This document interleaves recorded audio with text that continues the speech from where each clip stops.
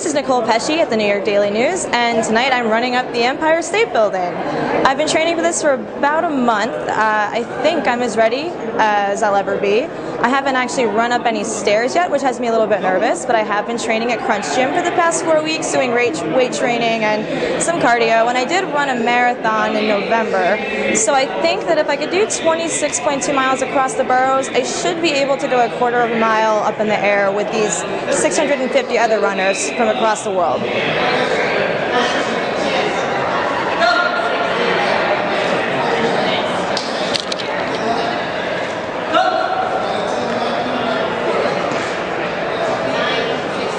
These elite people behind me are going to do this in about 10 or 11 minutes. I'm hoping to do it in 25, but it'll probably be the longest 25 minutes of my life. I guess we'll see how this goes. Raise those arms as high as they can go in New York. Yes, you did it.